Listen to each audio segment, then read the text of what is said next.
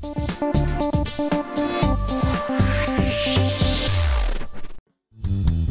views and opinions expressed in this program are those of the participants and do not necessarily reflect the views of BronxNet or the program underwriters. And hello, everyone. Welcome to the Social Justice Forums. I am Daren, Jaime. Of course, we thank you for joining us every week here on the Social Justice Forums. And if you're asking the question, what is the show really all about? Well, we take a look at the inequities that many people face. We talk about civic engagement. We find answers, solutions, and yes, we hear from some very special guests. So we encourage you. We got a great show coming up. The Social Justice Forums begins right now.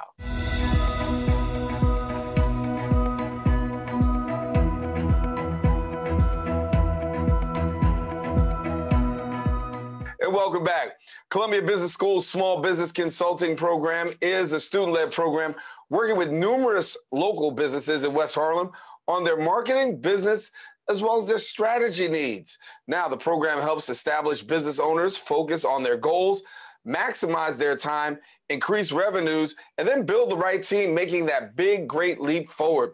Joining us now and sharing more is the graduate of Columbia Community Business Program, Calvin Thomas. And Calvin, good to see you, brother. Good to see you. Good to see you.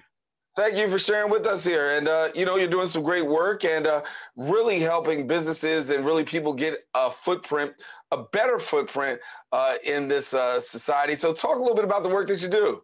So what I do is I have franchises called PostNet, and the franchise is geared towards the, serving the community with their shipping, printing needs, computer access, notary, private mailboxes, services along that line, because the Bronx is pretty much underserved. So at the moment right now, I have 4 different locations open in the Bronx, and I'm in the process just signing a lease to open a 5th location. So, working our way to 5 locations. Awesome.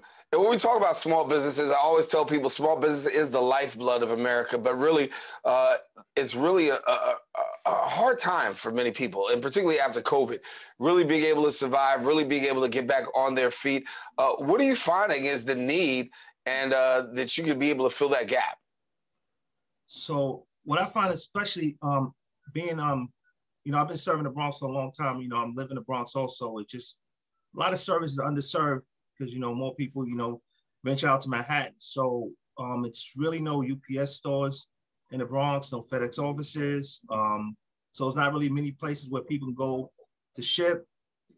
If they want to patronize UPS or FedEx services, that they have drop-offs, the Amazon drop-offs with labels, and even just to do some simple mailing where we could save them time and convenience. Even if they went to the post office, sometimes it's a struggle getting in and out of the post office because they usually overcrowded sometimes. And so we provide the service of people, need and get access to their email, scanning, faxing, notary. We just try to save time and convenience, make it simple as possible, just to serve the community. Because most of the service we are need-based services. It's nothing really we do that's an impulse buy, and we just try to, make sure we just serve the community and just do it in the right way, with ethics and morals, and treating the people right. Yeah. And so there's training and workshops that are actually available. So walk us through some of the workshops that people can take part in to really help them get an upper hand. Community-based program I did with Columbia, Columbia Community Business Program, which I came in contact with them. I guess they sought me out. We got an email and asked me if I wanted to be a part of the program, which is a 2-year program. And it works with small business owners through the South Bronx and Upper Manhattan, Harlem.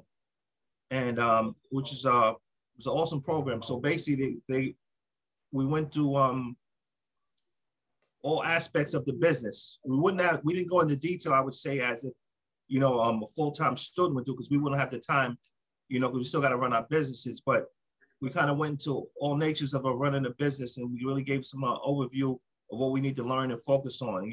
What a key thing I took out of that was the finance part, the point of financing, profit and loss, balance sheets, books. Make sure you're knowing your numbers and just keeping good records. So that was the main key I got of it, because I'm not a student. I never went to business school, went to college, but I was just after high school, never got a college degree or anything. So my highest education is just a high school diploma at the moment. But yeah, so it was really valuable for me. So as you have this, skill set here, talk to me about how it's really able to help to transcend where you are today. Oh, so today is just it's people learn how to the main thing is just learning how to communicate and treat people, treat them the right way, genuine, and it starts with there, customer service, and then you provide, your knowledge of the products and service you offering. So you don't want to, you can be nice with people, but you also got to have quality products and services, and you got to live up to whatever agreement you do. So that's how I'm able to really, thrive in the business, that I'm able to keep expanding. You just, because the customer, customers first, and, they want to go about their day. They don't come to you to be stressed out and, inconvenienced because you're not sure, or you don't really know what you're doing. So they just, people, process, and products, you got to master that. Yeah. So what does it feel like for you being an entrepreneur? Really, you just opened up you just said, at least for a 5th location. What's it been like for you as a person that really hasn't, you said, didn't really do college, but yet and still you're able to have a huge footprint right now in an entrepreneurial way? Man, it's an awesome feeling. I really enjoy it. I have a passion for it, so, and I have a team that I work with, that was growing within the organization that, that's operating these stores. It's just something I like doing, I enjoy doing it. It's not all about, the financial side of it. It's about building the team, building the business, and being successful at something, and having goals and trying to reach those goals. Our goals is to get to 10 locations throughout the Bronx. So, we halfway there. I don't have the 5th one open yet, but we have all the paperwork signed and everything. So we're just doing a build out now. And I'm, just serving the Bronx community. I love the Bronx, so I'm always gonna be serving the Bronx, Yeah. Yeah, and so as you have this 5th location, and as you said, you're doing the build out and not yet done the build out, it's got to be an exciting time just to be able to have your business. But talk about being an African American, being a man of color, and yet and still being a business owner, because so many times we see other pictures and it doesn't look like us. But for you to be able to be that example to others in the community, and particularly young people, as to how you can really set your goals and not just set them, but honestly be able to achieve them. Yeah. I guess first and foremost, you got to start with me. It's just to be mentally focus on staying positive. You can't let a lot of things bring you down and negatively you start doubting yourself. When I started, probably same way anybody else starts a franchise business, wasn't able to get no financing through a bank, or you're not going to get no bank loans. You're not going to get many people that's going to really support your finance. So you got to figure out ways to kind of make it happen yourself. So I was able to figure out a way to get the store open and get the money to build the first one. And then I just went through the learning curve. I opened my first store in 2008, and I don't know if you remember, right in 2008 we had the market crash. So sales was wasn't really there. So I had to fight my way through that. I was opening and closing the store myself. I was just building it, but I just kept, a positive outlook on things, and stay strong, and just make that stay to my ethics and beliefs. Always treat people right, and just do what I need to do. I know it's hard to kind of explain, but for more people to get out there and open their business, you just got to have a passion for it and go ahead and do it. And it's okay to fail. It's okay to fail. And you just learn. So my failure didn't end up me having to close my doors, but I had these up and down where, I hit rock bottom, all right, let me fight my way through this, fight my way through that, and just keep building. And now I'm able to, reap the rewards of all those learning curves and lessons that I went through. Right. A lot of times I could have, quit or gave up, but that's not in my nature. But I could have easily used that excuse. So being a part of this program, when you talk about the Columbia program, knowing that, you're a business owner, knowing that you're really trying to get your foot up, how much of an advantage was that to take part in this program, and from the perspective of really giving you what you need as far as a skill set, and then for I like to use the term the gas in the tank to help you to roll on. Yeah. So, of course, being in that program, it helped me build my network. And I was able to get a view from the educational side of people who go to business school, and kind of what they learn, and how the business schools expect businesses to operate, which kind of been successful. So I was able to get a window into that. And so that was a network. But the main thing I would say with Columbia Business School, it was the people I got to meet in the class and the different versions of what they went through.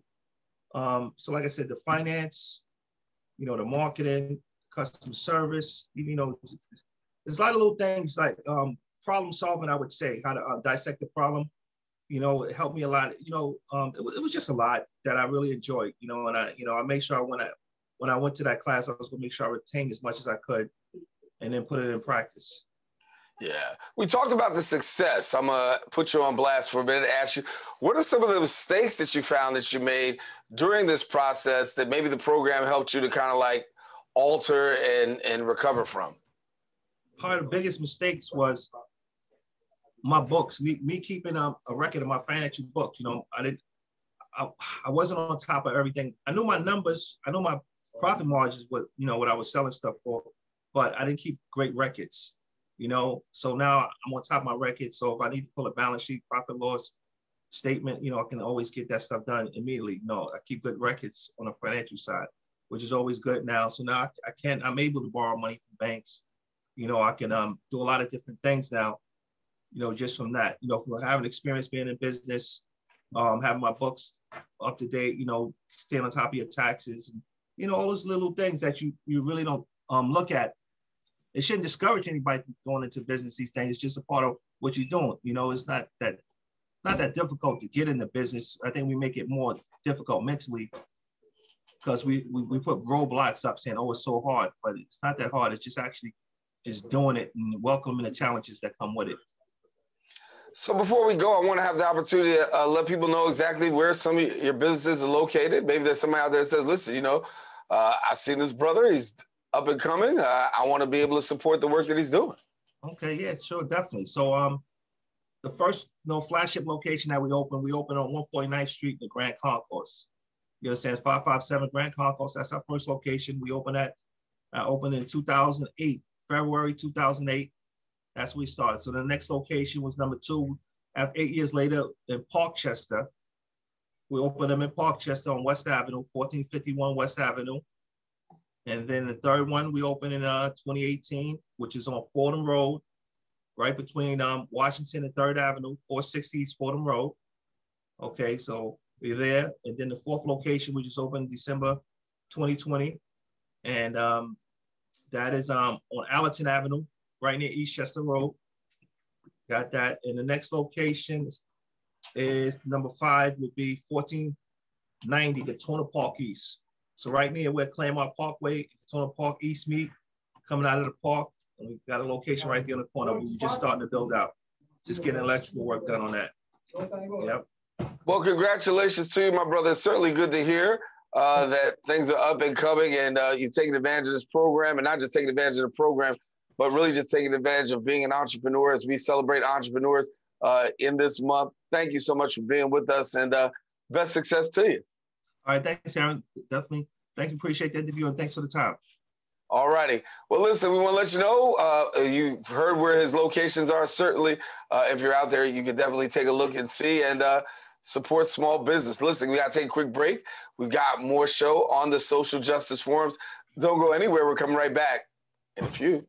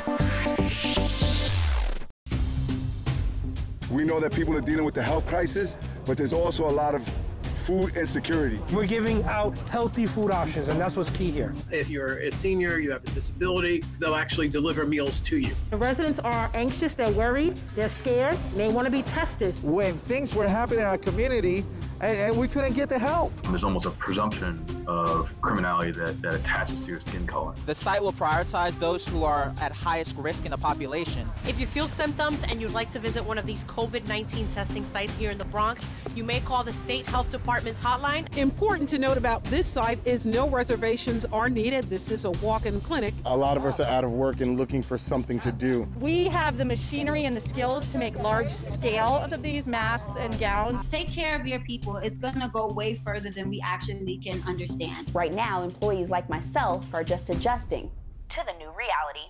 Reporting from BronxNet, this is Tran.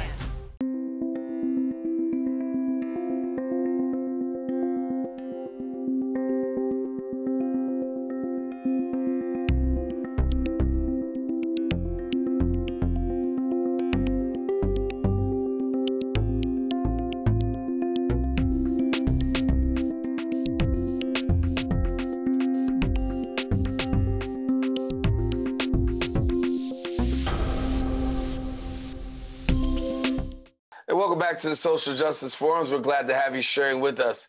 Recently on the Social Justice Forums, we had the opportunity to interview a very special guest, SUNY Potsdam Officer in Charge, Dr. John L. Graham, who recently received the post of Officer in Charge, which is the equivalent of being the president of SUNY Potsdam. He took over for this semester, started out very well, and unfortunately died during the Thanksgiving holiday. Not only was Dr. Graham an educator, he was a well-known basketball player, a community activist, and somebody that had young people at the heart and mind. But not only that, a very close brother and a personal friend. As somebody who grew up in Harlem, we spent a lot of time playing together, playing basketball together, at the same time trying to get education down. And he was an inspiration to everybody. Really learning how to play basketball, that's one part of it. And playing basketball with him and winning basketball tournaments, that was one thing. But the one thing that stuck out about Dr. John L. Graham, or Leon as we knew him, was that he always had a propensity for education. After playing, what would he do? He would actually go into City College and sit in the lounge and be able to study and apply for his doctoral program. Or he'd prepare for a trip going to Africa, working with the United Nations in the Department of Agriculture. He was always a proponent for education. And then he got a chance to be a president, officer in charge at SUNY Potsdam. Well, as I said, he died recently, and the students at SUNY Potsdam are in mourning. I, as personal friend, am definitely in mourning along with a lot of other people. But I want to take a look back at that interview that we spent just a little while ago with Dr. John L. Graham, as he talked about his career, his motivation, and his passion for education and the young people in the State University of New York. Hey, Daren, thank you so much. I'm so humbled to even be talking to you. You and I go back, oh God, many years. We go back from the beginning. So I'm just so fortunate to see you excelling so exceptionally well in your career, and I'm delighted to be with you today. Well, I'm delighted to be with you too, brother. And I mean, it's a wonderful journey. We can talk about that a little bit later on. But here you are as the officer in charge, which for some people who may not know, that's almost like the president of SUNY Potsdam. But talk to us about your responsibilities at SUNY Potsdam. So Daren, thank you so much. So what happened is that probably back in June, the president who was here, the former president who was here, notified the chancellor that she was going to be moving on and accepting another opportunity. So the chancellor then reached out to me with the board approval to see if I might be interested in taking over this role as officer in charge. And to your point, the responsibilities of the officer in charge is to execute the full duties of the college president. So essentially, I'm in the president's office. I'm making all the executive decisions, of course, collaboratively, but that's the strength of the title. So the title seems to be a little bit off-putting in the sense that some people would sort of align it with military, but officer in charge essentially means I have the full authority by the Board of Trustees to make the executive decisions and take the appropriate executive actions as appropriate and needed for the campus. So you come in at a very unique time because here we are in 2021, navigating this pandemic. Students are getting back into in-person learning after having to deal with the virtual environment. Give us a sense of what's going on at SUNY Potsdam now, given the fact that you guys are back to in-person learning. Thank you. So here's the thing, and I'm so happy you asked me that question. So what happened, obviously, during the pandemic, we learned a whole lot in March 2019. And of course, many of our students, if not all, basically all of our students went into this sort of virtual modality. And our faculty really did a great job of also making that transition. But I got to admit, it was painful on all sides. The faculty members would prefer the in-person instruction delivery, and the students would prefer the in-person experience for learning.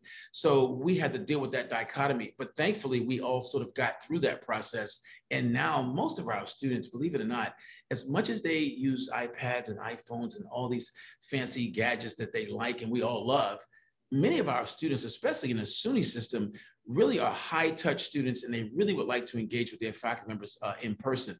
But what we're trying to do now is to shore up the in-person instruction, but also leave a lot of space and room for hybrid instruction. And some students actually would like to remain in a remote instructional modality. So we're trying to do all those three things at one time. But definitely our footprint right now at SUNY Potsdam and many of our SUNY campuses is really to have our students back on campus, back in person, because again, our students, this is what they expect from us. Yeah. What can you tell us about, you've worked for the SUNY schools for a long time, State University of New York, for those people who may not be so familiar. And there is this special aura, if you will, about SUNY students, the demographics of where they come from. For many of them in New York State, the opportunity to stay home in New York State and be able to actually get their college education there. And it's a win-win situation on a part of a lot of our students. Talk to us a little bit about the SUNY student and what you gained in your knowledge of them. Well, that's really good. So here's the thing. Statistically, 97% of our students are actually from New York State. That's a very high number, right? So we have a tremendous footprint. And Daren, a lot of people don't realize this, but there's a SUNY campus every 30 miles in the state of New York. Wow. And also SUNY owns, and I found this data point to be quite shocking, at least 45% of the state buildings. 45%, that's a huge footprint. So we go from all the way from Western New York, all the way down to downstate New York, which is in Long Island. So we have a SUNY campus every 30 miles. A lot of people may not know this data point as well, is that we comprise 64 college campuses. And out of the 64, 30 are community colleges. And 34 are four-year campuses. And then among them, we have technology colleges, we have comprehensive colleges, and SUNY Potsdam is a comprehensive college. And then, of course, we have research institutions as well, which are known as university centers. So we have a dynamic mix. Now, what I will tell you to the second part of your question, which is mission critical, is that many of our students really don't necessarily want to be in New York City. I'm a Harlem guy, and I wanted to be out of New York City for my college education. I wanted to have some sort of open air, some trees, some squirrels. I was looking for something different. So many of our students that I talk to on our campus, I'm in the northern country of New York. We're about 25 miles from the Canadian border. We have a lot of students, believe it or not, from the Bronx. Lots of students. I met a young lady the other day from Cardinal Spellman, and she's on the women's basketball team here. So we got students from the Bronx, Brooklyn, Queens, Long Island, and we have some really dynamic programs here, like the Crane School of Music. So a lot of our students city, without necessarily being out of the state. So the state is big enough. So our students come here, they get a great experience, and many of them stay, or they may retreat back to the city or the borough where they come from. So here you are as the president of SUNY Potsdam, officer in charge, if you will, and you have responsibilities and obviously also a vision, and you have to really navigate the helm. So talk to us a little bit about your vision for SUNY Potsdam. What are you trying to see occur this year in the area of your students as well as for your teachers? So thank you. So here's the thing. I just gave sort of a welcoming address to the campus community on September 8th. And if you don't mind, I'll share that with you and Latricia. But here's the thing. I really came in with a great deal of respect for what's happening here nationally. A lot of people don't realize that we have about 19+ million students in college. We have about 5,300 colleges and universities in this country, about 2,000 community colleges. But the market share for our campus is about 3,000 students. So number one, we want to increase our market share in the space of getting more students. So to do that, we created a 4-point enrollment strategy. So the first point of our enrollment strategy is the North Country. Try to shore up our enrollment, particularly with the students that are in our geographical location. That's number one. Number two, we want to sort of expand our footprint in New York City, those 5 boroughs, of course. And we want to try to get as many students as we can to be attracted to our campus, because the campus really is a postcard. That's the second part of our strategy. The third part of our enrollment strategy is really to attract international students to join our campus. And Daren, I might want to underscore this. When we talk about international students, we're also including students who are already here. That might be Dreamers, that might be DACA. We might, that's a part of our dynamic mix for international students. And then the fourth part of our strategy, Daren, is to really what we call bring back the Bears. Potsdam's logo is the Bears, right? Mm-hmm. The Potsdam Bears. So we want to bring back students who already have, 90 credits, 115 credits, 75 credits that did not complete. So we want to do a degree completion platform that will give us a sense of building our enrollment. So that's the first part of the vision. The second thing we want to do is really restore confidence in the campus, because again, as I mentioned, we have comprehensive colleges. We have 13 comprehensive colleges. Our campus has the lowest enrollment among the 13. We were always relatively small, but again, we want to get back to our market share. As I said, we have about 3,000 students. We would be more comfortable in a space of about 4,500 students. So we got a lot of work to do over the next 3 to 5 years. So building enrollment is a key. Restoring confidence in the campus that we're going to be a viable enterprise is also important. And then the third thing, Daren, which I have make no bones about saying, is that we need to set the campus up for permanent leadership. And that's important. Now, that doesn't disinclude me, but that's the direction I want to go. Increase enrollment, restore confidence. And the third thing is set the campus up on good financial footing to welcome a permanent leader. Yeah. And so when we talk about SUNY schools, obviously you said 97% of those SUNY students are actually coming from right here in New York State. What is the biggest draw, if you will, for having that high percentage? Because we do know a lot of people can say, listen, you know what, I'll go somewhere else. Like you wanted to, you wanted Squirrels. You ended up going to University of Maryland, Eastern Shore. But what was the driving force, do you think, to really make students say, I want to stay in state? Daren, here's the thing. And I know New York City writ large has about 9 million people, right? And Brooklyn has what, 2.4, Long Island has about 3 million. And then any given day, it's about 11 million people working in New York City. A lot of the students that I talk to, especially here, especially from Bronx, Brooklyn, Queens, Manhattan, Staten Island, Long Island, they tell me pretty much the same thing. I want to be out of the city. I want to sort of explore my horizons. The city is dense. Many of them even say that their households are dense, and they really just kind of want to get out and sort of spread their wings, and they kind of like want to learn in a more diverse setting. And believe it or not, you would think that there's a lot of diversity in New York City, but some students, depending on who they are and where they're from, they're actually looking for some exploratory type of diversity, different faculty, different peers. They come for athletics, they come for our Crane School of Music, they come for our academic offerings, and believe it or not, the students I talk to, they absolutely love not being in New York City, but they love to retreat back to New York City. So this is really about getting a part of the market share of students that says, you know what, I love the state of New York, don't want to leave the state, but I want to have a diverse experience. And so they choose SUNY Potsdam as well as some of our other campuses. I want to take a moment and share with our viewers that not only are you the officer in charge of SUNY Potsdam, you've had a long history in the career of education, but you've also had a long career as an athlete. Our brotherhood has actually shared a lot, basically, on the basketball court, as well as off the court as well. But I want to talk for a minute because you bring a unique perspective. I mentioned that you're a Division I athlete, University of Maryland, Eastern Shore, did very well there, opportunity to do overseas, all of those great things. But you bring a unique perspective to the seat that you sit in right now because you also have a concept about athletics. And I want to talk about athletics and academics in this moment because that's also a draw for students because sometimes you can't make it to play at that big school the way that you do, but you do have the opportunity to come to a school where you can get good playing time and then also be in a good college atmosphere.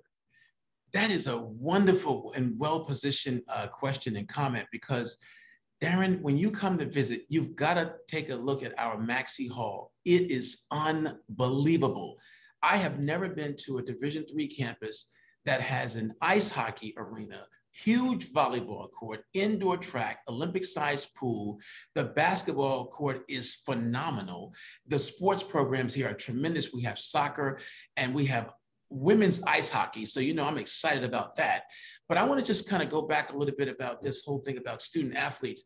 One of the things, Daren, that students will always want to be associated with is a winning institution. Many years ago, a study was done at Duke University, and they were interviewing students randomly. It was a random survey. And they asked students, why did you choose Duke University? And these are non-student athletes.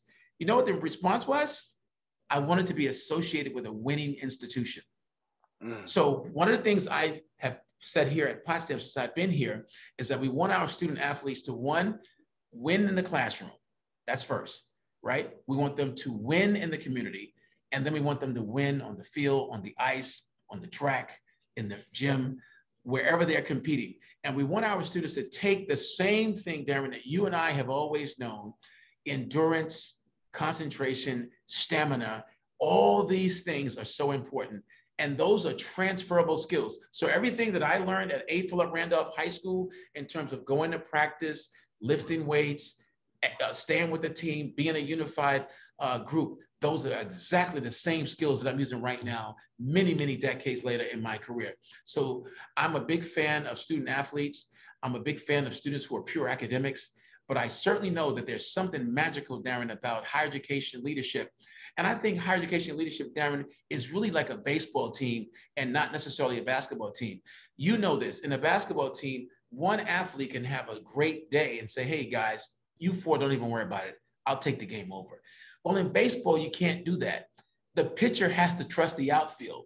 And so if I'm pitching here at Potsdam as the officer in charge or as the leader, I got to trust my outfield. So that's what I think, that's what I'm bringing to bear at this institution, is letting folks know that we are indeed a team. And as you know, Daren, and we all know, teamwork makes the dream work. Yeah.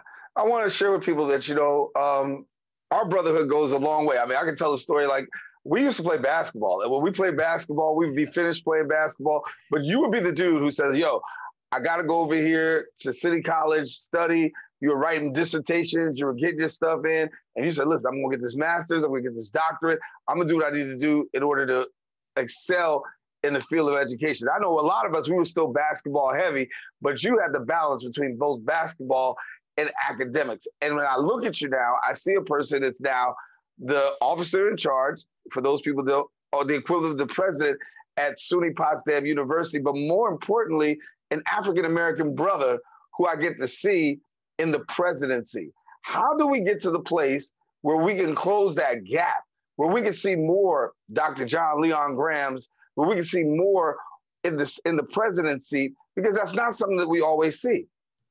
Well, Daren, listen, I will tell you.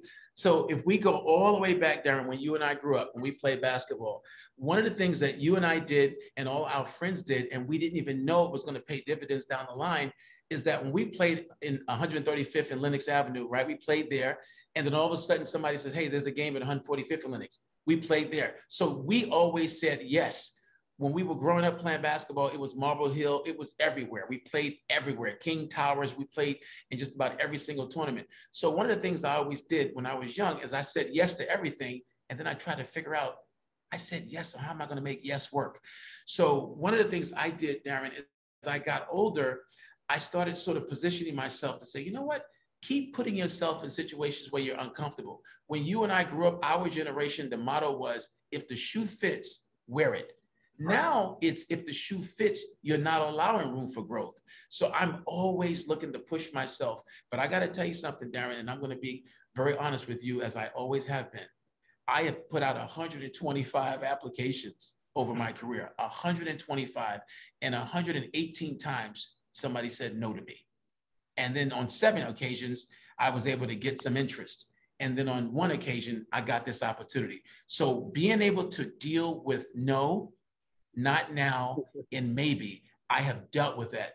I am still a very much young man in spirit, and I look at this screen and I see my image with the gray beard, and I say to myself, wow, man, you come a long way. So Daren, I would say to your question is that I was able to deal with no a lot, not now, a lot, and maybe a lot. And so I think that the new generation is needed of problem solvers to get into this space of higher education. But one of the things, Daren, I'm not going to do is that I'm not going to take the manual with me. I'm building around me, and I'm sharing with young brothers and sisters to say, this is how you begin to build your portfolio. And even when I write letters of recommendations for individuals, they read the letter and go, oh my God, this is not me. And I say, yeah, it's not you now, but this is the person that I see in the years to come. Yeah. And so for young people, obviously, that's your passion, to really see them go across the finish line. You understand also the burdens and challenges. I mean, we grew up in Harlem. We knew exactly what it was to be, growing up Harlem, and yet and still being able to achieve and get to a level where we are today. What advice do you give for young people who are really trying to find that academic balance and trying to get across the finish line amidst all of the life struggles? Because let's be honest, some of the people that we see in our SUNY schools, their income may not be as high. They're coming from backgrounds that have challenges and struggles, but yet and still in their heart of hearts, they want to be able to excel educationally. So here's the thing. Daren, no matter where I've been to multiple countries around the world. I've lived outside of the United States in 3 different countries. One of the things that I have always done, I have never changed my psychological zip code. My zip code is 10027. I'm straight up from Harlem, 2 blocks from the Apollo Theater. And those street smarts that I've learned navigating through the neighborhoods, those are the same things that I use to bear in my profession. I did spend a lot of time in the library. I became sort of a library guy and spent 8 hours a day in the library, but I use that endurance and stamina from athletics. So what I would say, Daren, it's a mix of taking the fervor from the Bronx, from Brooklyn and Queens, and your survival skills of navigating that neighborhood, and then developing stamina and endurance and thinking about what it is that you want to do next. But Daren, I want to just share this very, very briefly. So the world's population is 7.4 billion people, maybe 7.5 billion. If we were to take a photograph of the entire world's population, what would most of us spend our time doing? We would be looking for ourselves in the picture. So that is exactly what it is that I was doing my entire life, is trying to find myself in the world's picture. And as the campus leader here at Potsdam, I'm giving every student a virtual mirror that when you come here, you find yourself in the world's picture. Yeah. Before we go, I want to get you the opportunity to really just share your heart. I know there are a lot of people out there watching, and their parents and their students who are watching, and those who really are thinking about this thing called education. What would you say to parents, students, and educators on behalf of where you sit right now at SUNY Potsdam? So I would say this: if you want your son or daughter to go far, then they really have to physically go far. When I left A. Philip Randolph High School and graduated, I had a full scholarship to Eastern New Mexico University. I chose an institution that was so far away from New York City that I could focus. And then I was very fortunate my sophomore, junior, and senior year to have a full basketball scholarship to Maryland Eastern Shore. So to me, let not distance be the reason why you limit yourself. If you really want to go far in this world, you literally sometimes and figuratively have to go far, because success is not always at your door. It's not at your neighbor's house. It's not 10 blocks away from where you live.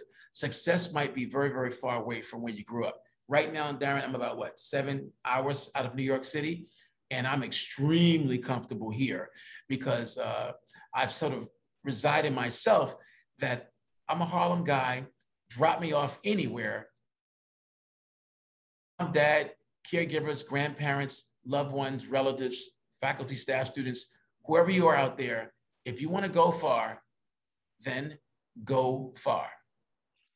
Far as 25 miles from the Canadian border, Dr. John Graham, our guest here on the Social Justice Forums. My brother, it's been great to have you, man, and you got to come back and share with us again. Yes, sir. I love you, man, and thank you so much for the opportunity. So appreciate you. All right, Dr. John Graham, our guest here on the Social Justice Forums. Stay with us. We got more show coming up. We're coming up in a few.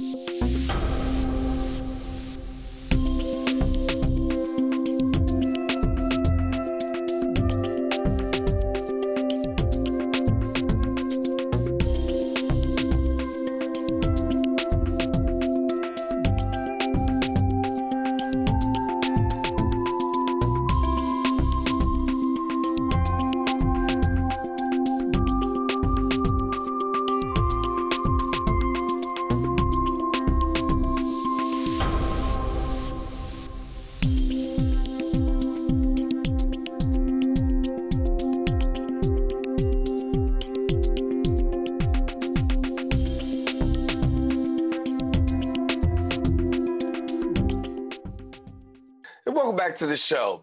Hunger Solutions New York is a statewide not-for-profit organization that's actually dedicated to alleviating hunger. They strive to maximize participation in and support for federally funded nutrition assistance programs, as well as focusing their efforts on the most vulnerable populations, including children, seniors, veterans, and people with disabilities. Joining me now and sharing more and discussing the work that goes on is the Director of Communications and Public Affairs at Hunger Solutions New York, Sherry Tomasky. And Sherry, good to have you. Thank you so much. I'm really glad to be part of today's conversation. Yeah, so when we talk about the work that you do, please just give a little more background. I think I gave a little intro, but for somebody who may not know, please take a little time to introduce us to the organization. Sure. Well, as you said, we're a statewide organization. We're based a little north of where you are. We're up in Albany, but our services go across the state. And we are focused on making sure that everyone who is eligible in New York State has access to federal nutrition assistance programs. So those are programs such as SNAP, WIC, which is the Women, Infants, and Children's Program. We focus on access to school meals as well as summer meals for children, and the Child and Adult Care Food Program, which provides meals to children in daycare and after-school programs.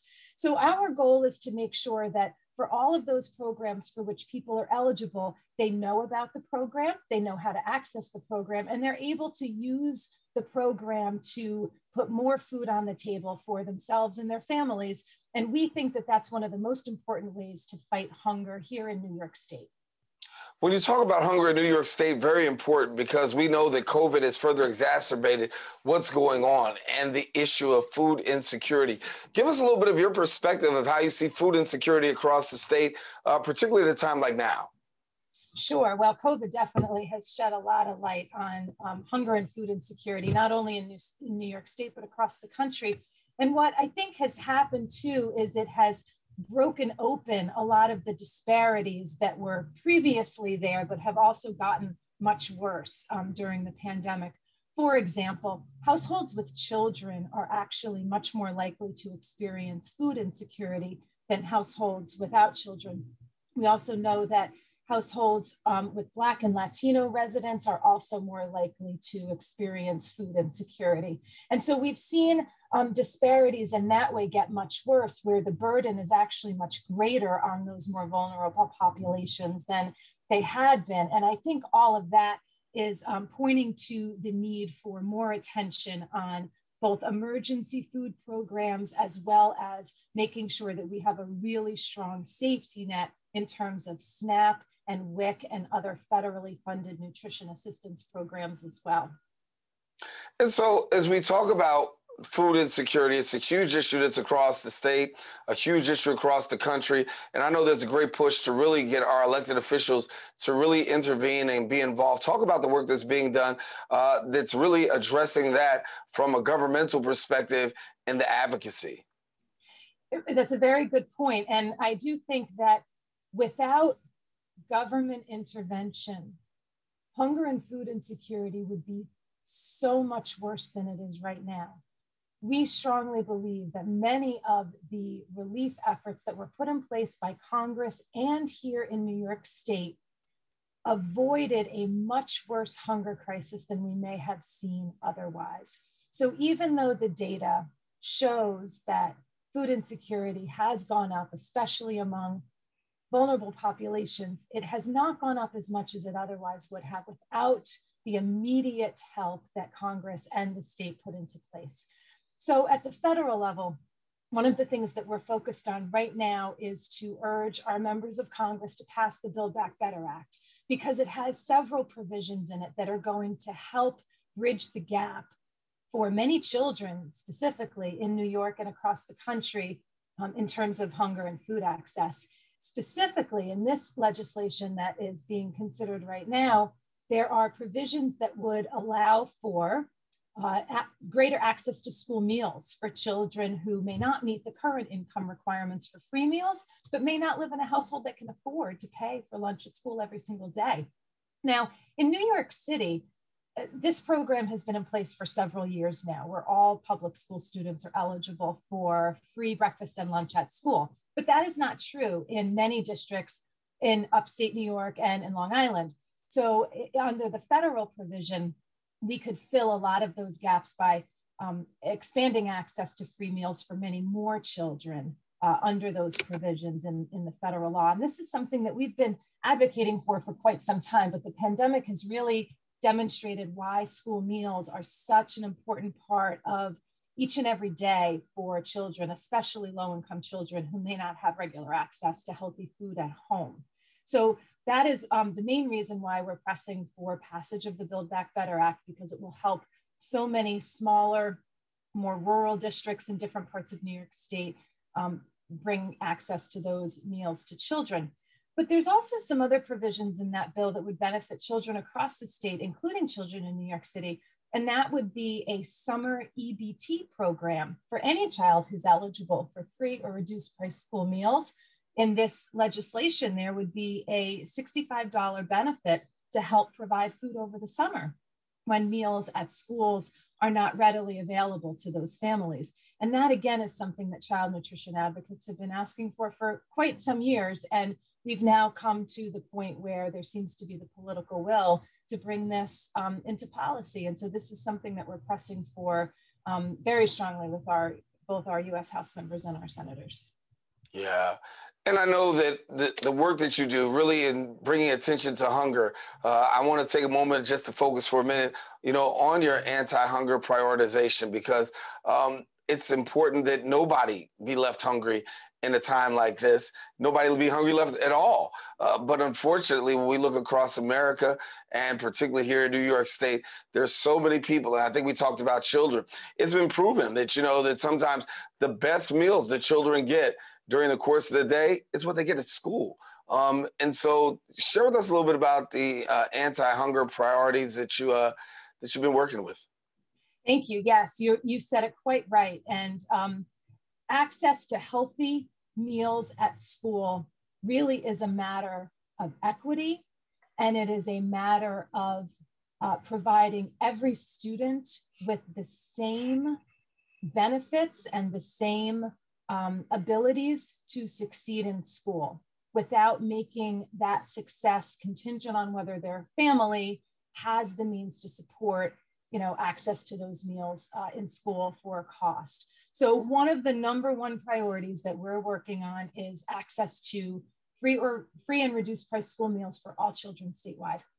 And whether we accomplish that through federal legislation or through legislation at the state level, in the absence of federal action, that is something that we think is just a very pressing need right now in our state for all children. There's so many children that fall through the cracks and cannot get free meals at school, but yet are definitely in need. And we think that that is one of the best ways that we can try and shore up food insecurity among children, which really is a way to bring so many families, sort of above this existence in poverty, and give them a chance to have children who have access to healthy food on a regular basis, and who really can survive and thrive in school, which, as we all know, is going to set them up for future success in their life. So that's one of the ways that our child nutrition prioritization is focused. But I do want to turn just for a moment over to the SNAP program, because some folks may not realize, but SNAP is actually the largest nutrition assistance program in New York State. Over 2.5 million people participate in the SNAP program, and they receive benefits each month on a benefit card that they can use to buy food at local participating retailers. We did see quite an influx of new SNAP recipients during the pandemic, as you might imagine. As people's income went down or went away, they became eligible for the program and used that program to provide food for themselves and their families. Now, during the pandemic, the SNAP program provided extra benefits for all who were enrolled in the program.